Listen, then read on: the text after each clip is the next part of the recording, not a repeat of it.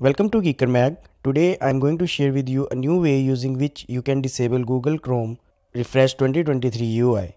But before we proceed, if this video is helpful to you in any way, please consider subscribing to channel as this encourages me in creating more similar videos.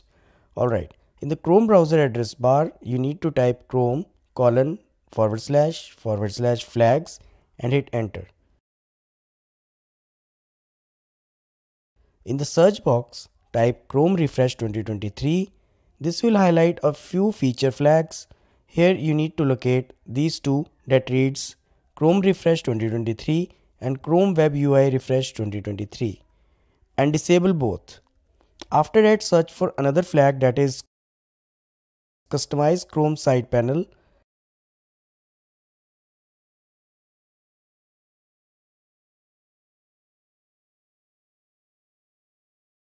and disable it as well. After that, relaunch the browser and this will disable the Chrome Refresh 2023. As of creating this video, this method works 100%, but Google might patch this thing to make Chrome Refresh 2023 a permanent change.